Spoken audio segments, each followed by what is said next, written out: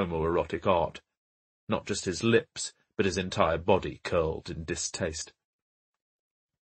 A cavernous archway led into the upper living room, which ran the full length of the house, with furniture, lamps, mirrors, and further artwork dotted around as far as the eye could see. Everything was expensive, but I was more struck by how impersonal it was. It was all brand new, in perfect taste. I looked in vain for a discarded newspaper or a pair of muddy shoes that might suggest somebody actually lived there. It was somehow too silent for the centre of London. The whole place reminded me of a sarcophagus, as if the owner had deliberately filled it with the riches of a life he had left behind. And yet, when Raymond Clunes finally appeared, he was surprisingly ordinary. He was about 50 years old, dressed in a blue velvet jacket with a roll-neck jersey, poised with his legs crossed, so exactly in the centre of an oversized sofa that I wondered if the butler had taken out a tape measure before we arrived and marked out where he should sit. He was well built, with a shock of silver hair and humorous pale blue eyes. He seemed pleased to see us. "Do sit down." He made a theatrical gesture, directing us to the seat opposite. "Will you have some coffee?" He didn't wait for an answer. "Bruce, let's have some coffee for our guests. And bring up those truffles." "Yes, sir." The butler backed away. We sat down. "You're here about poor Diana?" He hadn't waited for Hawthorne to ask a question. "I can't tell you how shocked I am by what's happened. I knew her through the Globe. That was where we first met. And of course I've worked with her son, Damien, a very, very talented young boy. He was in my production of The Importance of Being Earnest at the Haymarket. It was a huge success. I always knew he'd go far. When the police told me what had happened, I couldn't believe it. Nobody in the world would have wanted to hurt Diana. She was one of those people who only brought goodness and kindness to everyone she met." "You had lunch with her the day she died?" Hawthorne said. "At the Café Murano, yes. I saw her as she came out of the station. She waved to me across the road, and I thought it was all going to be fine, but once we sat down, I could tell at once she wasn't herself, poor thing. She was worried about her pussycat, Mr. Tibbs. Isn't that a hilarious name for a cat? He'd gone missing. I said to her not to worry, he's probably gone off chasing mice, or whatever it is cats do. But I could see there was a lot on her mind. She couldn't stay long. She had a board meeting that afternoon." "You say you were old friends, but as I understand it, you'd fallen out." "Fallen out?" Clunes sounded surprised. "She lost money in a show of yours." "Oh, for heaven's sake!" Clunes dismissed the accusation with a flick of his fingers. "You're talking about Moroccan Nights. We didn't fall out. She was disappointed. Of course she was disappointed. We both were. I lost a great deal more money in that show than she did, I can assure you. But that's business. I mean, right now I've got money in Spider-Man, which is a complete total disaster between you and me, but at the same time I turned down the Book of Mormon. Sometimes you just get it wrong. She knew that." "What was Moroccan Nights?" I asked. "A love story, set in the Casbah. 2 boys, a soldier and a terrorist. It had a wonderful score, and it was based on a very successful novel, but the audiences just didn't take to it. Maybe it was too violent, I don't know. Did you see it?" "No," I admitted. "That's the trouble, nor did anyone else." Bruce came back carrying a tray with 3 tiny cups of coffee and a plate with 4 white chocolate truffles arranged in a pyramid. "Has anything you've ever done been successful?" Hawthorne asked. Clunes was offended. "Look around you, Detective Inspector. Do you think I'd have a house like this if I hadn't backed a few winners in my time? I was one of the first investors in Cats, if you really want to know. And I've invested in every one of Andrew's musicals since then. Billy Elliot, Shrek, Daniel Radcliffe in Equus. I think I can say I've had more than my fair share of success. Moroccan Nights should have worked, but you can never tell. That's what being in musical theatre is all about. I can assure you of one thing, though, and that is Diana Cooper had no bad feelings towards me when we had to put up the notices. She knew what she was getting into, and at the end of the day, the money she invested was hardly substantial." 50 grand. "Well, that may be a great deal to you, Miss Hawthorne. It would be to a lot of people. But Diana could afford it. Otherwise she wouldn't have gone ahead." There was a brief silence, and I saw Hawthorne examining the other man with those bright, unforgiving eyes. I was expecting him to say something offensive, but in fact his voice was measured as he asked, "Did she tell you where she'd been that morning?" "Before lunch?" Clunes blinked. "No." "She went to an undertaker's in South Kensington. She arranged her own funeral." Clunes had picked up one of the coffee cups and was holding it delicately in front of his face. He set it back down again. "Really? You do surprise me." "She didn't mention it at the Café Murano?" Hawthorne asked. "Of course she didn't mention it. If she'd mentioned it, I would have told you straight away. It's not something you'd forget, something like that." "You say she had a lot on her mind. Did she talk to you about anything that was worrying her?" "Well, yes, there was one thing she mentioned." Clunes thought back for a moment. "We were talking about money, and she mentioned that there was someone pestering her. It was all to do with that accident she had when she was living in Kent. That was just after we met." "She ran over 2 children, I said. "That's right." Clunes nodded at me. He picked up the coffee cup again and took a single sip, emptying it. "It was 10 years ago. She was living on her own after she'd lost her husband to cancer, terribly sad. He was a dentist. He had a great many celebrity clients, and they had a lovely house right on the sea. She was living down there, and as it happened, Damien was with her when the accident took place. As I recall, he was between tours, or maybe he was doing that thing for the BBC, I really can't remember. Anyway, it absolutely wasn't her fault. There were 2 children.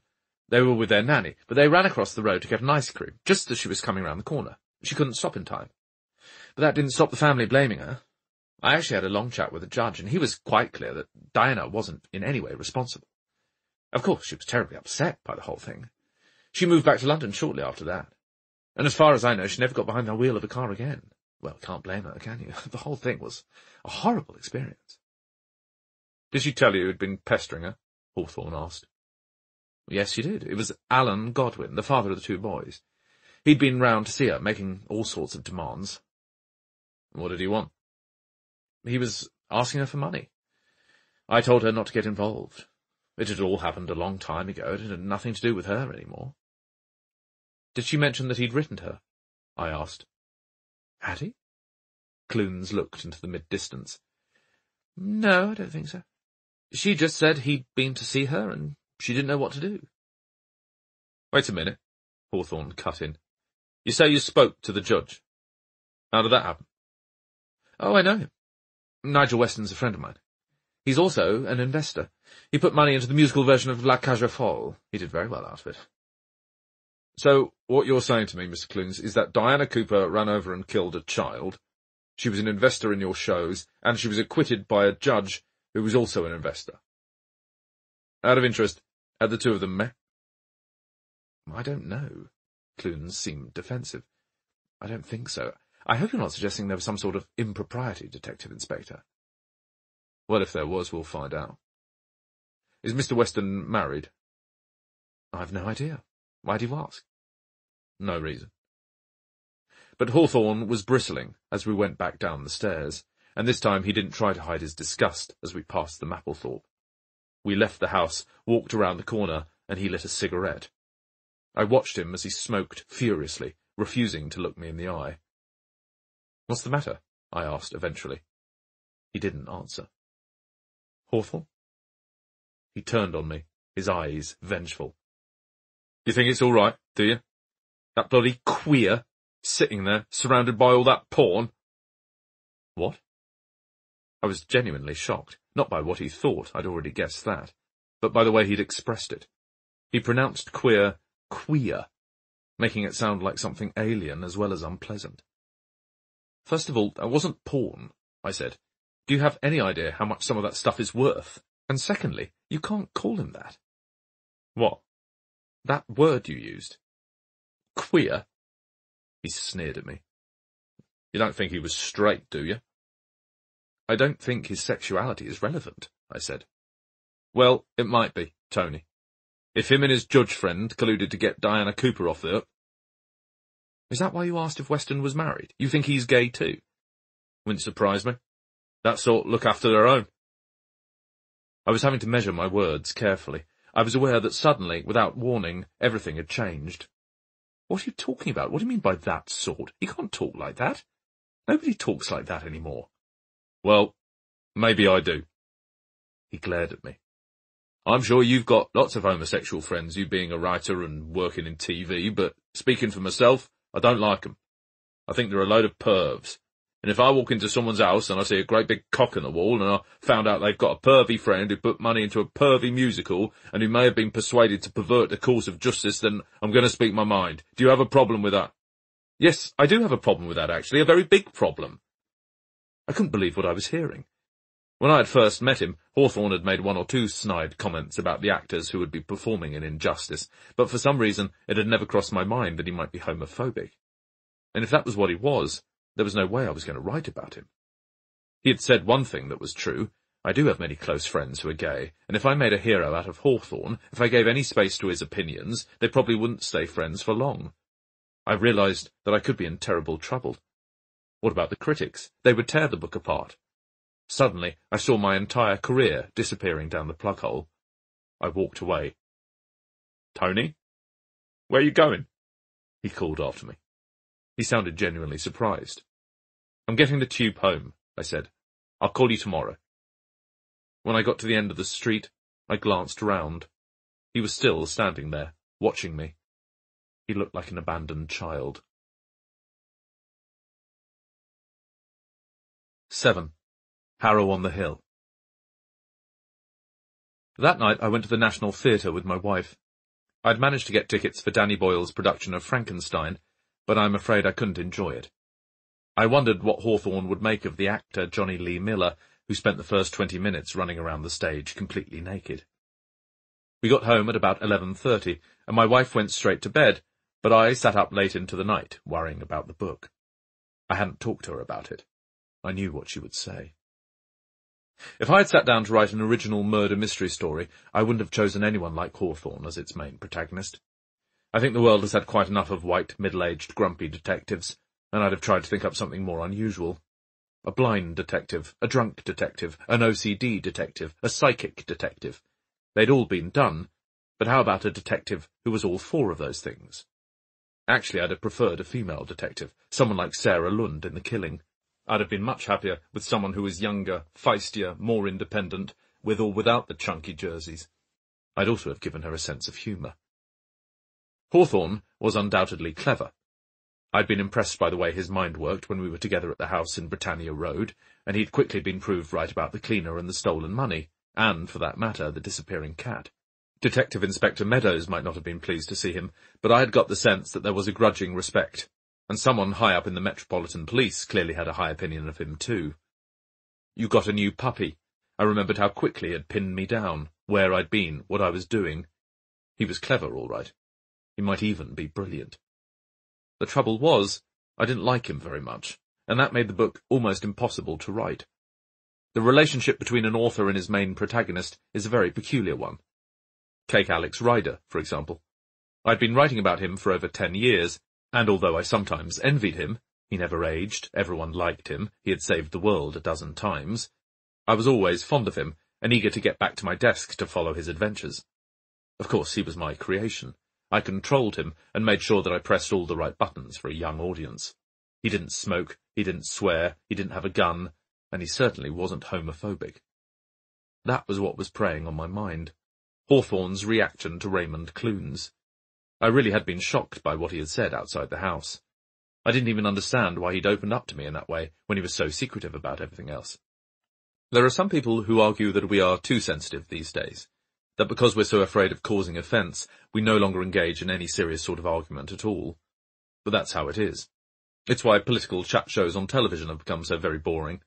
There are narrow lines between which all public conversations have to take place, and even a single poorly chosen word can bring all sorts of trouble down on your head. I remember once that I was asked about gay marriage on a radio programme. This was at a time when a Christian husband and wife with a hotel in Cornwall had refused to give a room to a gay couple. I was careful. To begin with, I made it clear that I was 100% in favour of gay marriage, and that I didn't agree with the hotel owners at all. However, having established that, I went on to say that we should try to understand their point of view, which was at least based on some sort of religious conviction, even if I didn't share it, and that perhaps they didn't deserve the hate mail and the death threats they had received. We need to tolerate intolerance. I thought that was a neat encapsulation of what I believed. It didn't prevent a torrent of abuse hitting my Twitter feed. A couple of teachers wrote to me to say that my books would never appear in their schools again. Someone else thought all my books should be burned. These days, The world sees things in black and white, so although it may be all right for a 21st century novelist to create a character who is homophobic, it will be much more sensible if that character is palpably vile, the villain of the piece.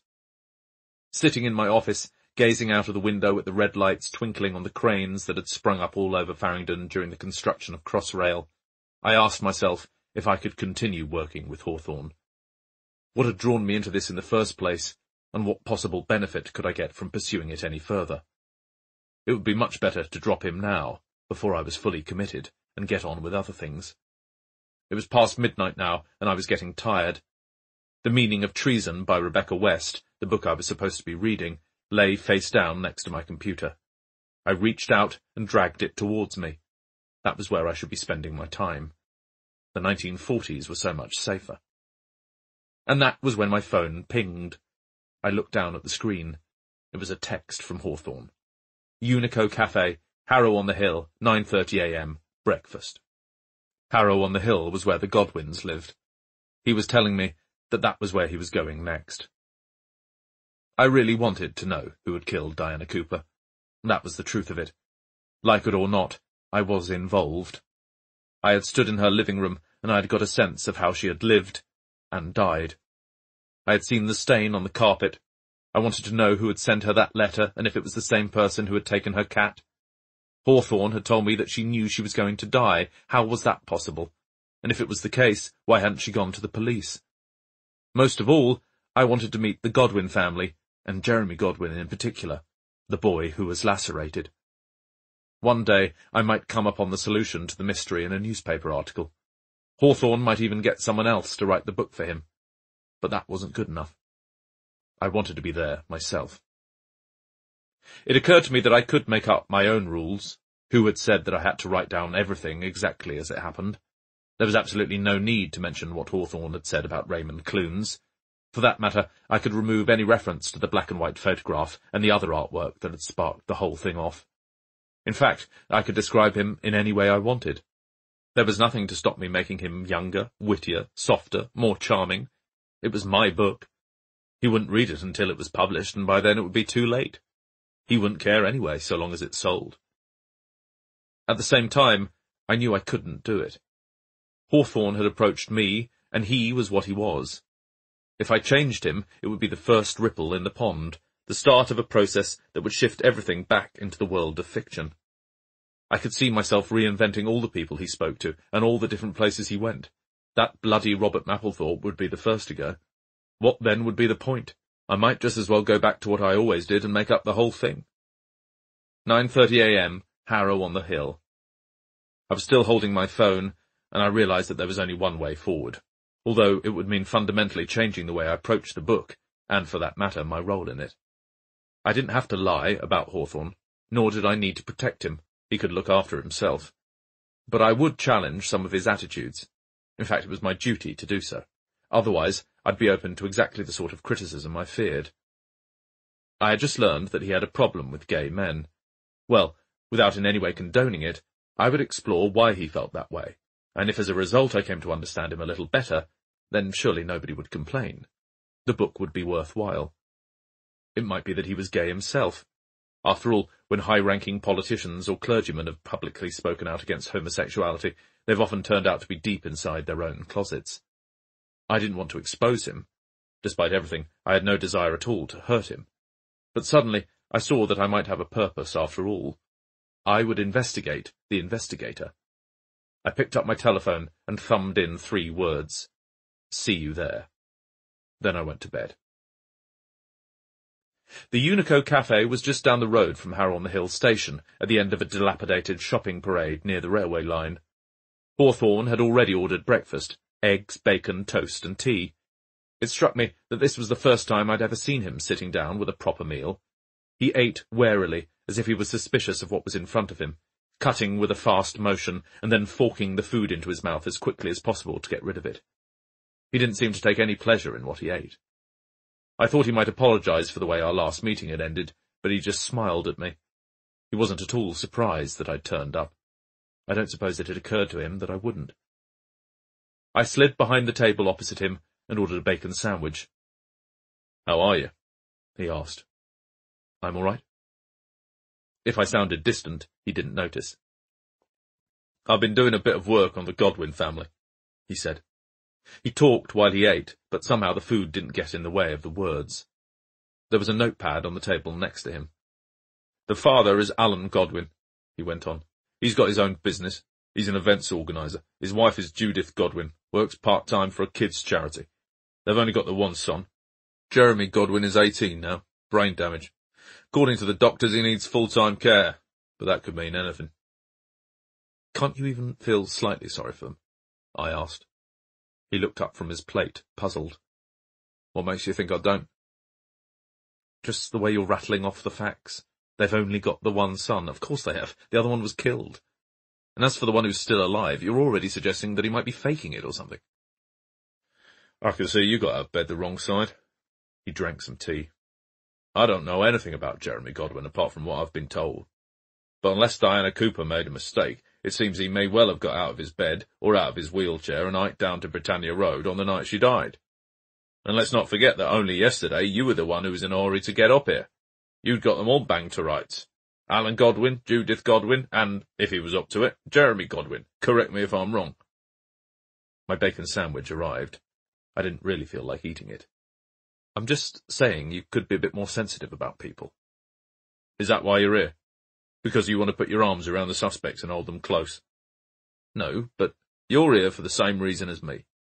You want to know who killed Diana Cooper. If it was one of them, they'll be arrested. If it wasn't, we'll walk away and we'll never see them again. Either way, what we think about them, what we feel about them, doesn't make a sod of difference." He flicked over one of the pages. He had made the notes in handwriting that was very neat and precise, so small that I couldn't read it without my glasses. "I've made a summary of the accident. If it won't upset you too much. An 8-year-old kid getting killed." "Go on," I said. "It's pretty much like Raymond Clunes told us. They were staying at the Royal Hotel in Deal, just the two brothers and a nanny, Mary O'Brien. They'd been on the beach all day, and they were on their way back when the kids ran across the road to get ice creams. The nanny got a bit of stick for that in court, but she swore the road was clear. She was wrong. They were halfway across when a car came round the corner and slammed into them. It missed the nanny by inches, killed one kid, hurt the other, then drove off. There was quite a crowd, plenty of witnesses. If Diana Cooper hadn't turned herself in a couple of hours later, she'd have been in serious shit." "Do you think it was right she was acquitted?" Hawthorne shrugged. "You'd have to ask a brief. She knew the judge." "She knew someone who knew the judge, not the same thing." He seemed to have forgotten that he'd been suggesting a gay conspiracy only the day before. "Judges know lots of people," he added. "Doesn't necessarily mean there was something nasty going on." We finished the breakfast in a moody silence. The waitress brought the bill. Hawthorne didn't look at it. He was expecting me to pay. "That's another thing," I said. "So far, I noticed that I've paid for every coffee and every taxi fare. If we're in this 50-50, maybe we should split the expenses the same way." "All right." He sounded genuinely surprised. I was already regretting what I'd said. It was more a reaction to what had happened the day before than a genuine desire to share the costs. I watched as he took out his wallet and produced a £10 note so limp and crumpled that but for the colour I would have been unsure of its denomination. He laid it on the table like an autumn leaf that's been fished out of the gutter. There were no other notes in his wallet, and even if my point had been justified, all I'd managed to do was to make myself seem petty and mean. That was just about the last time Hawthorne ever paid for anything, by the way. I never complained again. We walked together from the cafe. I actually know Harrow-on-the-Hill quite well. We filmed quite a few scenes of Foyle's War there, with the old-fashioned High Street doubling as Hastings. It's amazing what a few seagulls added to the soundtrack can achieve. My first boarding school was nearby, and it struck me how little the area had changed in 50 years. It was still a slightly improbable enclave, very green and unworldly, rising above the other North London suburbs that sprawled around. "So what did you get up to last night?" I asked Hawthorne as we continued on our way. "What?" "I just wondered what you did. Did you go out for dinner? Did you work on the case?" He didn't answer, so I added, "It's for the book." "I had dinner, made some notes, went to bed." But what did he eat? Who did he go to bed with? Did he watch TV? Did he even own a TV? He wasn't going to tell me, and there wasn't time to ask. We had arrived at a Victorian house on Roxburgh Avenue, 3 stories high, built out of those dark red bricks that always make me think of Charles Dickens. It was set back from the main road, with a gravel path and a double garage, and from the very first sight it struck me that I had never seen a building that exuded a greater sense of misery. From the scrawny, half-wild garden to the peeling paintwork, the window boxes with dead flowers, the blank, unlit windows. This was the home of the Godwins, or, at least, the 3 members of the family who had survived. 8. Damaged Goods. One of my favourite screenwriters is Nigel Kneale, the inventor of the eccentric Professor Quatermass. He wrote a chilling television play, The Stone Tape, which suggested that the very fabric of a house, the bricks and mortar, might be able to absorb and play back the various emotions, including the horrors, that it had witnessed. I was reminded of it as I entered the Godwins' home on Roxburgh Avenue. It was an expensive house. Any property of this size in Harrow-on-the-Hill would have been worth a couple of £1,000,000. And yet the hall was cold, colder perhaps than it was outside, and poorly lit. It was crying out for redecoration. The carpets were a little threadbare, with too many stains.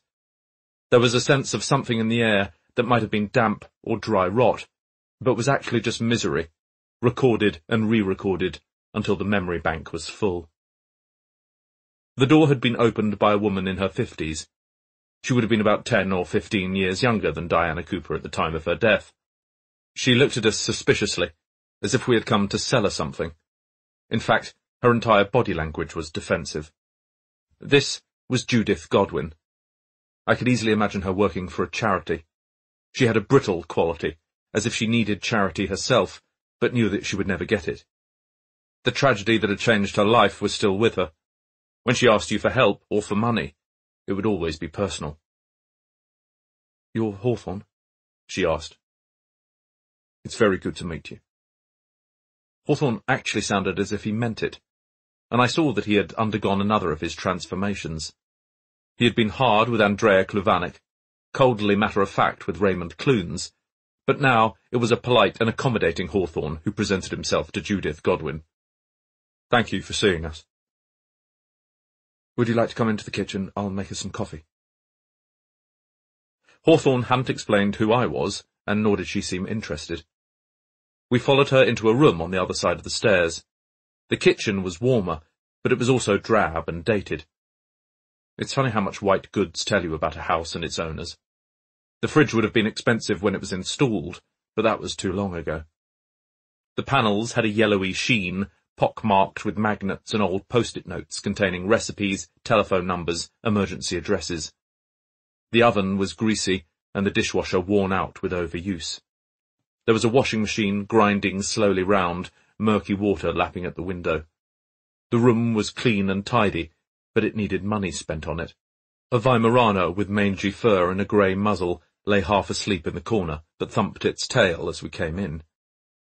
Hawthorne and I sat down at an uncomfortably large pine table, while Judith Godwin plucked a percolator out of the sink, washed it under the tap, and set about making coffee. She talked to us as she worked. I could see she was the sort of woman who never did just one thing at a time. "You wanted to talk to me about Diana Cooper?" "I assume you've spoken to the police." "Very briefly." She went to the fridge and took out a plastic carton of milk, sniffed it, dumped it on the counter. "They telephoned me. They asked me if I'd seen her." "And had you?" She turned around, her eyes defiant. "Not in 10 years." Again, she busied herself, now putting biscuits on a plate. Why would I want to see her? Why would I want to go anywhere near her? Hawthorne shrugged. "I wouldn't have thought you'd have been too sorry to hear she had died." Judith Godwin stopped what she was doing. "Mr. Hawthorne, who exactly did you say you were?" "I'm helping the police. This is a very delicate matter, and obviously there are all sorts of ramifications, so they called me in." "You're a private detective?" "A consultant." "And your friend?" "I'm working with him," I said. It was simple and true, and begged no further questions. Are you suggesting I killed her? Not at all. You're asking if I saw her. You're suggesting I'm glad she's dead. The kettle had boiled. She hurried over to flick it off. Well, on that second point I am. She destroyed my life. She destroyed my family's life. 1 second behind the wheel of a car she shouldn't have been driving, and she killed my child and took everything away from me. I'm a Christian. I go to church. I've tried to forgive her. But I'd be lying to you if I said that I wasn't glad when I heard someone had murdered her. It may be a sin, and it may be wrong of me, but it's nothing less than she deserved. I watched her make the coffee in silence. She attacked the percolator, the mugs, and the milk jug, as if she was taking out her anger on them. She carried a tray over to the table and sat down opposite us. What else do you want to know? She demanded. I want to know everything you can tell us, Hawthorne said. Why don't you start with the accident? The accident? You're talking about what happened to my 2 sons in Deal. She smiled briefly, bitterly. It's such a simple word, isn't it? An accident. It's like when you spill the milk or bump into another car. I was in town when they rang me, and that's what they said. I'm afraid there's been an accident. And even then I thought that maybe something had happened at the house or at work. I didn't think that my Timmy was lying in the morgue, and that my other boy was never going to have a normal life. Why weren't you with them? I was at a conference. I was working for Shelter at the time, and there was a 2-day event in Westminster. My husband was in Manchester on a business trip. She paused. We're not together anymore. You can blame that on the accident, too. It was half-term, and we decided to send the boys on a trip with their nanny.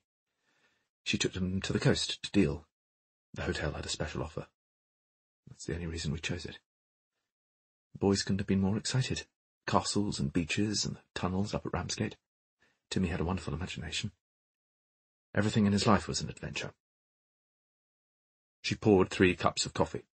She left us to add the sugar and the milk. Mary, the nanny, had been with us for just over a year, and she was absolutely wonderful. We trusted her completely. And although we went over and over what had happened, we never thought for a minute that it was her fault. The police and all the witnesses agreed. She's still with us now. She looks after Jeremy? Yes. Judith let the word hang in the air. She felt responsible, she went on. When Jeremy finally came out of hospital, she found she couldn't leave him, and so she stayed. Another pause. She had to make an effort to revisit the past. The 3 of them had been on the beach. They'd been paddling. It was a nice day, but it wasn't warm enough to swim. The road runs right next to the beach. There's just a low seawall and a promenade. The children saw an ice cream shop, and although Mary shouted out to them, they ran across. I've never understood why they did that. They were only 8 years old, but they usually had more sense. Even so, Mrs. Cooper should have been able to stop. She had plenty of time.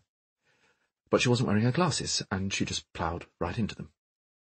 As we discovered later, she could barely see from one side of the road to the other. She shouldn't have been driving, and as a result, Timmy was killed immediately. Jeremy was flung into the air.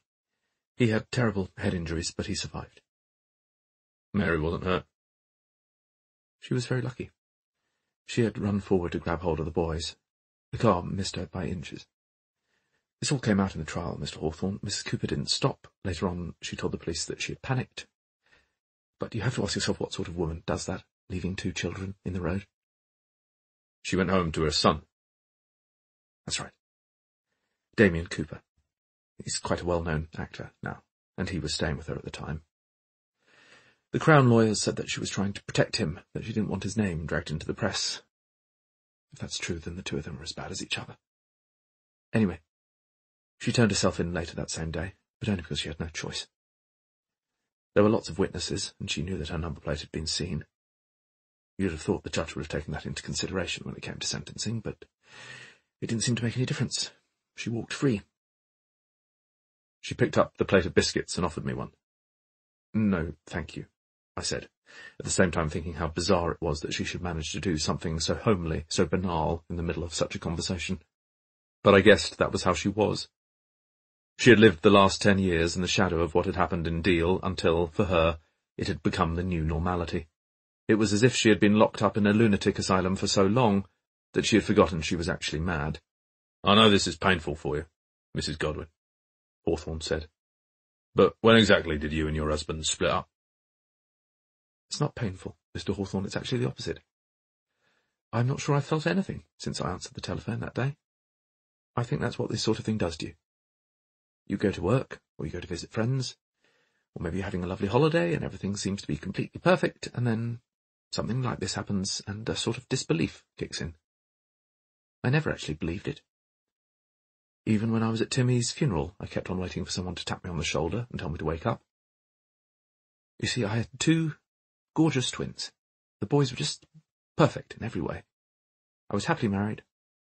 Alan's business was going well. We'd just bought this house the year before. You never realise how fragile everything is until it breaks.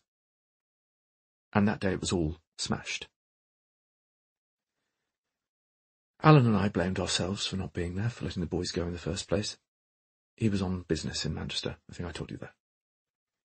There had been a certain amount of strain between us. Any marriage is difficult, particularly when you're bringing up twins. But our marriage was never the same after we lost Timmy, and although we got counselling, although we did everything we could, we had to face up to the truth, which was that it wasn't working anymore. He moved out just a few months ago, as a matter of fact. I don't think it's fair to say we split up, though. We just couldn't bear to be together. Can you tell me where I can find him? It might be useful to have a word. She scribbled on a sheet of paper and handed it to Hawthorne. This is his mobile number. You can call him if you want to. He's living in a flat in Victoria until we sell here. She stopped. She might not have meant to give us this information. Alan's business hasn't gone very well recently, she explained. We can't keep this house up, so we're putting it on the market. We only stayed here because of Jeremy. It's his home. Because of his injuries, we thought it was better for him to be somewhere he knew. Hawthorne nodded. I always knew when he was about to go on the attack. It was as if someone had waved a knife in front of his face, and I had seen it reflected for an instant in his eyes. You say you haven't seen Diana Cooper. Do you know if your husband approached her? He didn't tell me that he had. I can't imagine why he would. And you weren't anywhere near her home on Monday of last week, the day she died? I've already told you, no. Hawthorne rocked his head briefly from side to side. But you were in South Kensington. I'm sorry? You came out of South Kensington station at about 4:30 in the afternoon. How do you know? I've been looking at the CCTV footage, Mrs. Godwin. Are you going to deny it? Of course I'm not going to deny it. Are you telling me that's where Diana Cooper lived? Hawthorne didn't answer. I had no idea. I thought she was still living in Kent. I went shopping on the King's Road. The estate agent wants me to buy a few things for the house to cheer it up. I went to some of the furniture shops. It didn't sound very likely to me. The house was run down, and it was obvious that Judith Godwin had no money. It was the reason she was selling. Did she really think a few expensive items of furniture would make any difference? Did your husband mention that he'd written to Mrs. Cooper? He wrote to her. I don't know anything about that. You'll have to ask him. What about Jeremy? She stiffened when Hawthorne spoke his name, and he went on quickly. You said that he lives with you? Yes. Could he have approached her? She thought for a moment, and I wondered if she was going to ask us to leave. But once again, she was calm, matter-of-fact. I'm sure you know that my son received severe injuries when he was 8 years old, Mr. Hawthorne. The lacerations occurred in the temporal and occipital lobes of the brain, which control, respectively, memory, language, and emotions and vision. He's 18 now, but he will never be able to have a normal life. He has a number of issues, which include short-term and working memory loss, aphasia, and limited concentration. He requires and receives full-time care. She paused. He does leave the house, but never on his own. Any suggestion that he might approach Mrs. Cooper to speak to her or to do her harm is as ridiculous as it is offensive. Nonetheless, Hawthorne said. Just before she was murdered, Mrs. Cooper sent a rather strange text message. If I understand her correctly, she claims to have seen your son. Then perhaps you haven't understood her correctly. She was fairly specific. Do you know where he was last Monday? Yes, of course I know where he was. He was upstairs. He's upstairs now. He doesn't often leave his room, and certainly never on his own. The door opened behind us, and a young woman came into the kitchen dressed in jeans and a loose-fitting jersey. I knew at once that this was Mary O'Brien. She somehow had the look and the manner of a nanny, with a sort of seriousness about her, thick arms crossed over her chest, a plump face, very straight black hair. She was about 35, so would have been in her mid-20s when the accident occurred. "Oh, I'm sorry, Judith," she said. Her Irish accent was immediately distinctive. "I didn't know you had company." "That's all right, Mary. This is Mr. Hawthorne and—" "Anthony," I said. "They're asking questions about Diana Cooper." "Oh?" Mary's face fell. Her eyes flicked back to the door. Perhaps she was wondering if she could leave. Perhaps she was wishing that she had never come in. "They may want to talk to you about what happened in Deal." Mary nodded. "Well, I'll tell you whatever it is you want to know," she said. "Although heaven knows I've gone over it 1,000 times. She sat down at the table. She'd lived here so long that she was on equal terms with Judith. She treated the house as her own. At the same time, though, Judith got up and moved to the other side of the room, and I wondered if, after all, there might be some tension between them. "So how can I help you?" Mary asked. "You can tell us what happened that day," Hawthorne said. "I know you've said it all before, but it may help us, hearing it from you." "All right." Mary composed herself. Judith watched from the side. "We'd come off the beach. I'd promised the boys they could have an ice cream before we went back to the hotel. We were staying at the Royal Hotel, which is just a short distance away. The boys had been told never to cross the road without holding my hand, and normally they never would have, but they were overtired. They weren't thinking straight. They saw the ice cream shop and they got excited, and before I knew what had happened, they were running across. I ran after them, trying to grab them. At the same time I saw the car coming, a blue Volkswagen. No, I was sure it would stop, but it didn't. Before I could reach them, the car had hit them. I saw Timothy knocked to one side and Jeremy flying through the air. I was convinced he would be the worst hurt of the two." She glanced at her employer. "I hate going over this in front of you, Judith." "It's all right, Mary. They need to know." The car came screeching to a halt. It would have been about 20 yards further up the road. I was sure the driver was going to get out, but she didn't. Instead, she suddenly accelerated and drove off down the road. "Did you actually see Mrs. Cooper behind the wheel?" "No, I only saw the back of her head. Even that didn't really register with me. I was in shock." "Go on." "There's not very much more to tell. A whole crowd of people seemed to appear from nowhere very quickly. There was a chemist's next to the ice cream shop, and the owner was the first to arrive. His name was Traverton. He was very helpful." "How about the people from the ice cream shop?" Hawthorne asked. "It was closed," Judith said, and there was a bitter quality to her voice. "Somehow makes it even worse that the boys hadn't noticed," Mary agreed.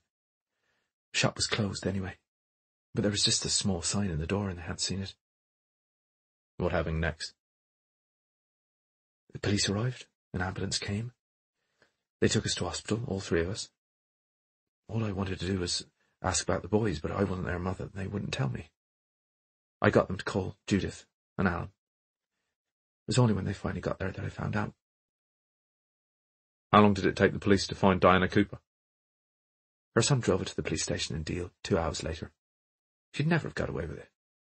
One of the witnesses seen her registration number, so they knew who the car belonged to." "Did you see her again?" Mary nodded. "I saw her at the trial. I didn't speak to her." "And you haven't seen her since?" "No. Why would I want to? She's the last person in the world I'd want to see." "Someone murdered her last week." "Are you implying I did it? That's ridiculous.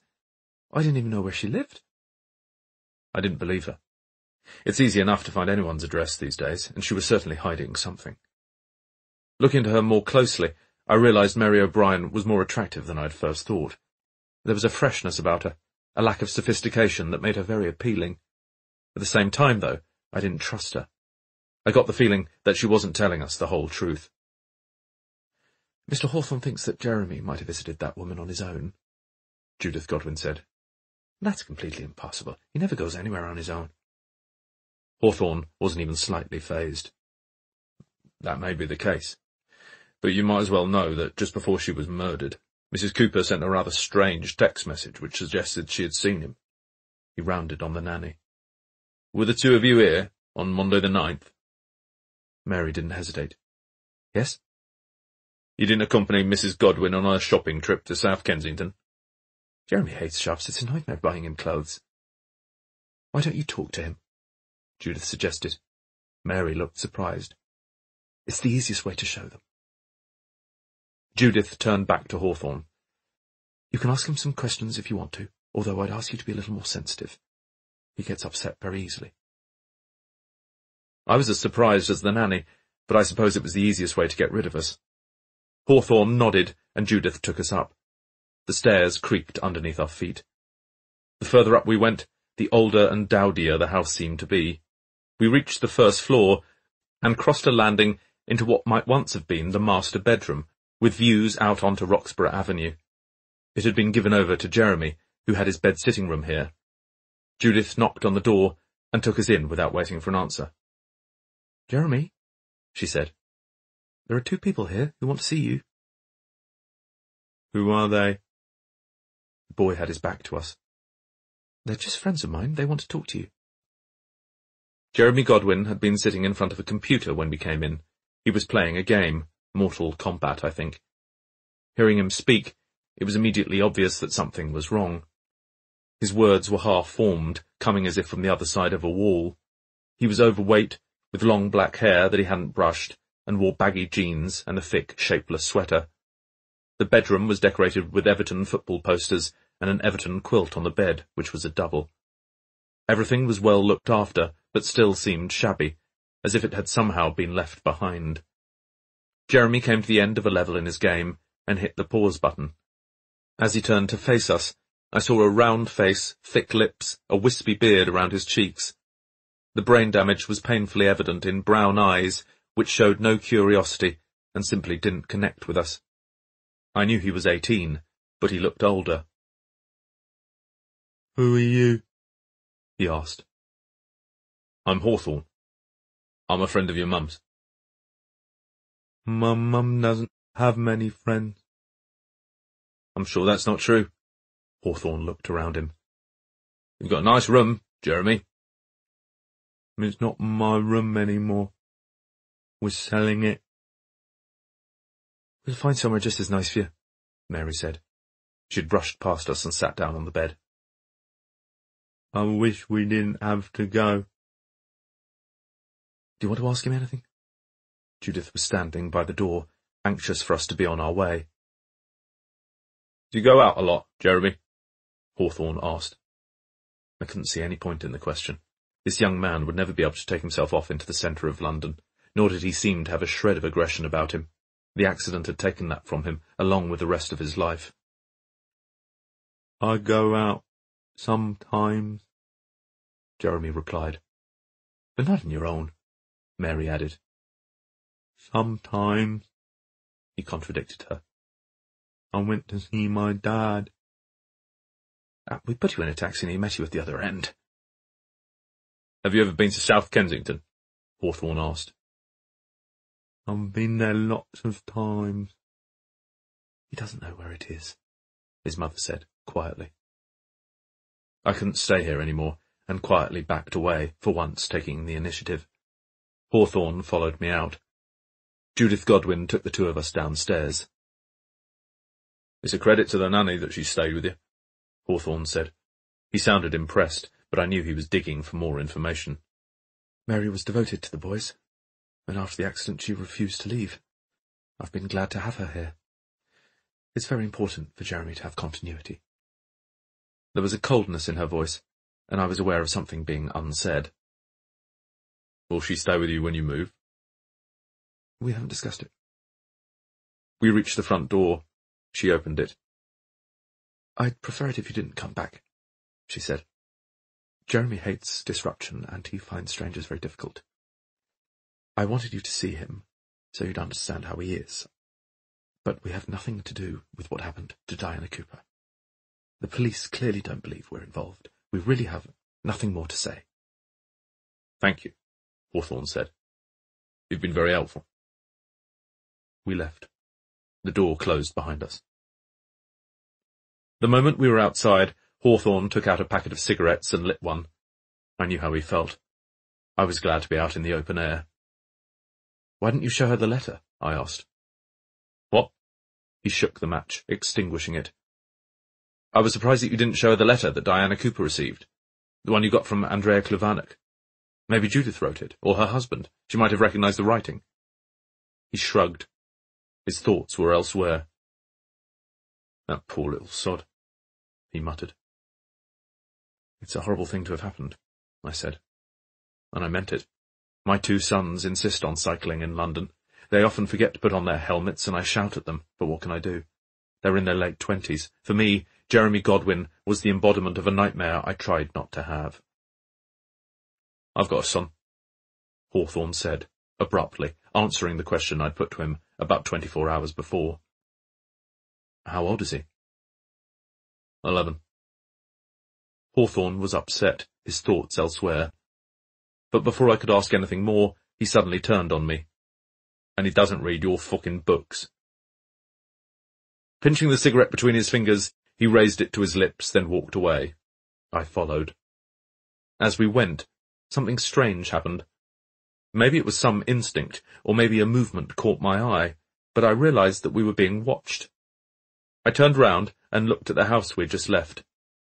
Someone had been standing in the window of Jeremy Godwin's room, staring down at us. But before I could see who it was, they'd backed away. 9. Star Power. As we walked back to the tube station together, Hawthorne received a call on his mobile phone. He answered it, but didn't give his name. He just listened for about half a minute, and then rang off. We're going to Brick Lane, he said. Why? The prodigal son has returned. Damien Cooper is back in London. Must have been difficult for him, fitting it into his busy diary. His mum's been dead for over a week. I thought about what he had just said. Who was that? I asked. What? On the phone. What does it matter? I'd just be interested to know where you're getting your information. Hawthorne didn't answer, so I went on. You knew that Judith Godwin was at South Kensington Station. Someone gave you access to the CCTV footage. You also knew about Andrea Kluvanek's criminal record. For an ex-policeman, you seem to be remarkably well informed. He gave me the look that he did so well, as if I'd surprised and offended him at the same time. It's not important, he said. It is important. If I'm writing this book about you, I can't just have information being pulled out of thin air. Tell me you meet someone in a garage, and we'll call him Deep Throat if you like. No, forget that. I need the truth. You've obviously got someone helping you. Who is it? We were walking through the village and past a group of Harrow schoolboys wearing their uniform, blue jackets, ties, straw boaters. Wonder if they realise they look like complete wankers, Hawthorne said. They look fine, and don't change the subject. All right. He frowned. It was my old DCI. I'm not going to give you his name. He wasn't too happy about what happened, the way I got blamed for what wasn't my fault. In fact, he knew it was a load of bollocks, and anyway, he needed me. I mean, you've met Meadows. If you added up the IQ of half the officers in the murder squad, you still wouldn't reach 3 figures. He brought me in as a consultant, and he's been using me ever since. How many of you are there, working for the police? There's only me, Hawthorne said. There are other consultants, but they don't get results. Total waste of time. He spoke without malice. Brick Lane, I said. Damien Cooper flew in yesterday, business class from LA. His girlfriend is with him. Her name's Grace Lavelle. They've got a kid. He didn't mention he had a child. I mentioned he had a cocaine habit. From what I'm told, that matters to him more. He's also got a flat in Brick Lane, which is where we're heading now. We had passed Harrow School and headed back down the hill towards the station. I was beginning to worry about my role in all this. I was simply following Hawthorne around London, which reminded me that I wasn't feeling comfortable with the shape of the book. From Britannia Row to the funeral parlour, then South Acton, Marble Arch, Harrow on the Hill, and, next up, Brick Lane. It felt more like an A to Z of London than a murder mystery. I was annoyed that we seemed to have drawn a complete blank with Jeremy Godwin. Diana Cooper had texted that she had seen him, but there was no way he could have crossed the city on his own, certainly not to commit a violent and well-planned murder. But if he hadn't strangled her, who had? If I were in control of events, I would have introduced the killer by now, but I wasn't at all certain that we had met anyone yet who fitted the bill. There was something else preying on my mind. I hadn't mentioned any of this to my literary agent, who was confidently expecting me to turn up with an idea for the next book after The House of Silk. I knew I was going to have to confront her sooner or later, and I had a feeling she wouldn't be pleased. We took the tube to Brick Lane. We had to cross London all the way from west to east, and it would have taken forever in a taxi. The carriage was almost empty as we sat down, facing each other, and just as the doors slid shut, Hawthorne leant forward and asked, "You got a title yet?" "A title?"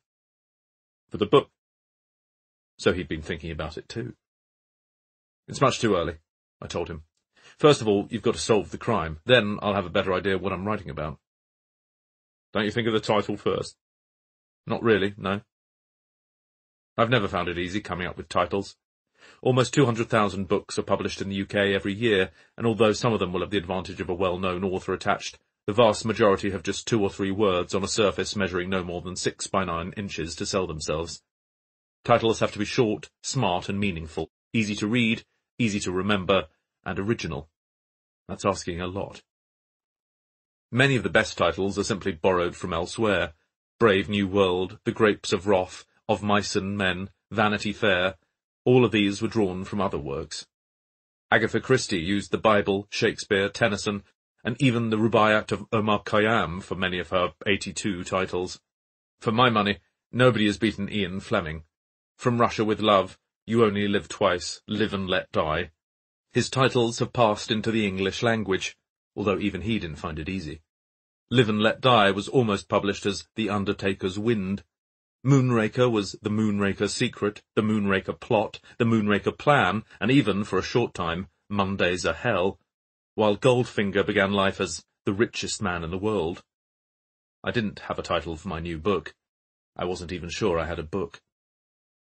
Hawthorne and I didn't speak for a long while. I let my thoughts wander as I watched the various stations rush past.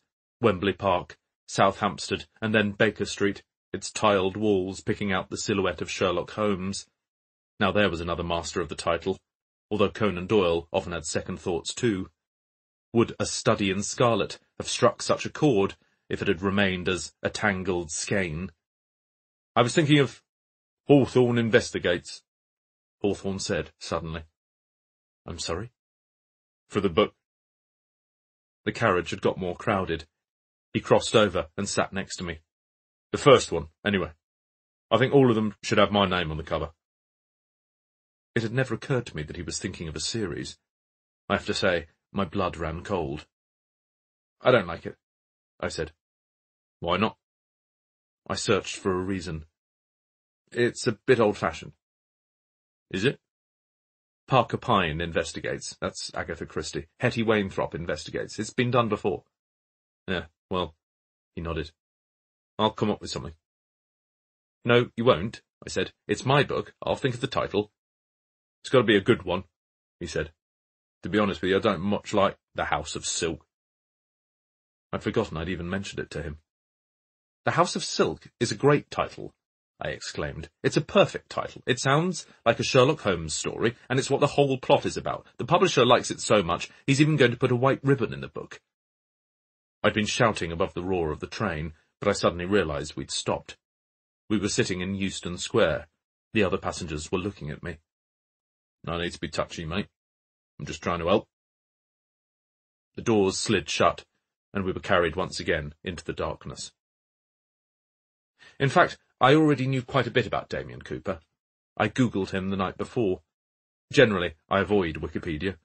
It's very helpful if you know what you're looking for, but it contains so much misinformation that a writer trying to appear authoritative can all too easily fall flat on his face. More than that, I could imagine a successful actor doctoring his own entry, so preferred to look elsewhere. Fortunately, Damon had been the